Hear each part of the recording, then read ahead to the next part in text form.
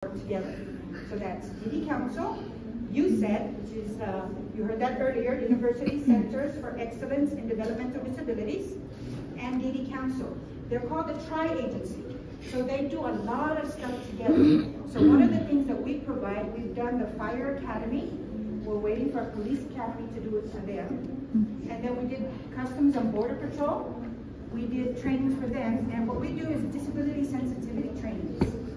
So that they know how to, approach somebody if they, let's say, can't speak or not verbally, right? They can't say anything.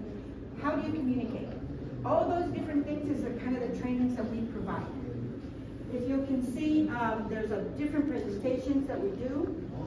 One of them was the disable the label. Now, everybody tends to have labels, right? Oh, he's so-and-so, or he's so-and-so. Well, we don't want labels. No, he's a he, period. Right?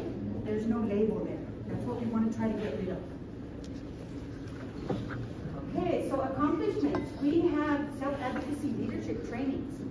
So I know that they had a trip where they took some self-advocates that wanted to learn to be trainers. They took them to get some trainings that they needed. So we have the trainings, we have the Meet Your Policymaker. So what we did is we went and talked to individuals on, hey, how do you approach your legislators? How do you approach your politicians?